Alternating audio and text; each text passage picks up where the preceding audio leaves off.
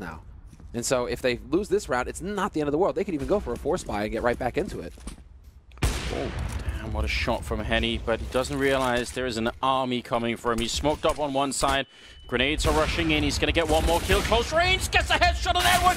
And finally they take down Henny, but that's a remarkable triple kill, dropping almost all of the Na'Vi team. And he was alone. There's no cover or anything. They had him boxed in. They had so many grenades, and they couldn't take care of him. And that's going to be a rough situation here for the Vega Squadron side, but they have managed to take the bomb site. Oh, that's a nice shot straight in the face. Crystal with another quick one as well. Looking for number 3. Crystal. That is excellent work there with the AWP. And that's going to be another round for Penta. They are... His teammate very close behind him as well, and hoping to deny the bomb plant. Not going to find it. Perfectly done for Na'Vi. They're able to back off, and now it's the after plant. Point blank from KNG, though, assassinates Guardian. And he can get the angle onto short as well, but Seas will find his teammate Lucas. KNG trying again. Henny's there. The double AWP is in play, and it's the retake as well. It's so hard to do, but KNG gets a kill. Trying again. Henny tapping the bomb a single time. KNG getting one more frag. It's now a triple for him, and Flaming. More in stories. His T's are just still standing in the connector. Yeah, this is a pug round. HS. He has an opportunity. It would be a very important 4th round, but he's got JR, who's looking for his 4th kill. Whoa. Won't get it this time. He was going in, James. Yeah, there's a 4th round. JR in term. At a long range, then you're going to be a bit more effective than the UMP. Ooh, my goodness gracious me! Waylander, 2-1 Thieves looking for number 3. That would be outrageous stuff there from him. Already it is outrageous. That's starting with a bang in round number 2 from Miss Favor of Fate. Bomb getting planted, or perhaps not quite yet. Nico has to stand his ground. Electronic on the high ground himself. Last man standing, the bomb is down again, the 1 versus 1. It's Karrigan, the in-game leader, the talisman for FaZe Clan. He can't do it. Flip side, hello, have finally done it. 16-10. They've taken it over the line. They had so many rounds to do it, and eventually they did. And amazing stuff as well for the young blood for Electronic, the up-and-comer to... What's the distance with? Oh, well, look, the aggressive setup here. This is what Na'Vi like to do. Edward and Guardian at long. Edward pushed up by Tree, looking for the shots. He's got Guardian there as well to help him out.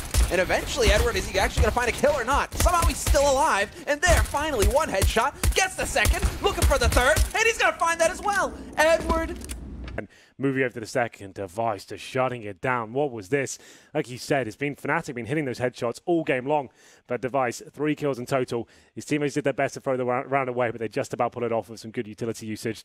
Dupree, he looks exhausted. That was a difficult game. That was not an easy win by any stretch of imagination. We weren't sure what Fnatic could bring on Nuke, but what a hell of a game that was. Still a fan of using the MP7. Well, very quick here. Skadoodle going to be under pressure at A long already. Looking to rush him down. Apex mid-air. It's a duck hunt. Finds the 1, gets the 2nd. He's even got the setup for the 3rd. It's Skadoodle. He's a monster. All 3 kills. G2 trying to do the best they can to run him down, but they just aren't. As 1 covers off, Glaive takes down Crims. That should easily come through. W has to go for it. Round 15 to start it. Got a chance here. Decent shot to kick things off as well. Low HP, Zipex in front of him as the bomb goes down. Now it's a 1v1.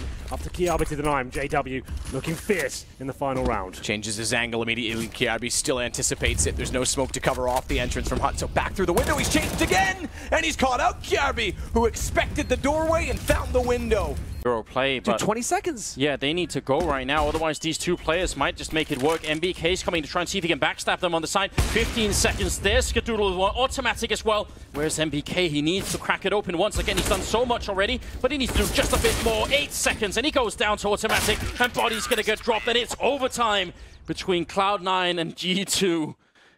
I mean, you can't fault MBK for that. He did everything he needed to in that one. That's such brilliant play. Well, Molotov, in fact.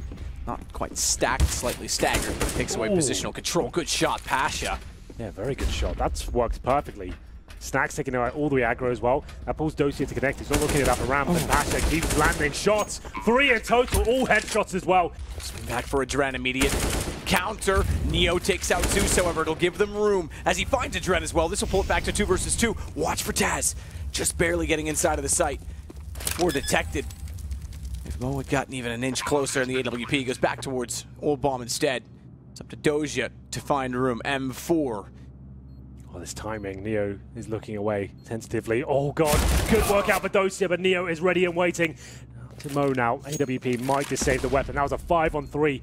Plenty of money, but he doesn't fancy his chances. Out at all, whereas, you don't want to call teams worn out necessarily, but, FaZe, so good for so long, and then into this event, a slump hits. You question sort of what the schedule can do to the upper teams and how much that... Needs to go on the right. Smokes at both top mid and all the way over toward Atrium. Taps and goes quick. Cold Zera's quicker. Gets a second as well as the bomb will go down and follows it up. They're all lining up. Cold Zera with an ace. A beautiful one as well. And he's elated for good reason. Quick shoulder checks. Remember, M4 in this position. It's the AWP that's lit them up on a few occasions. And they are going to go toward the arch. So Tabson becomes a massive factor in the watching through it from CT. In fact, he's going to flash through it. That's going to catch them. Double flash, double blind. Ligia doesn't peek on it. Ooh, Molotov does so much damage though because they're blind and they're in the flames and they're in the grave. Taps him with 2. Fur has to be forced back off as another Molotov lands directly in front of incendiary, if you will. Good push from Goppy to capitalize.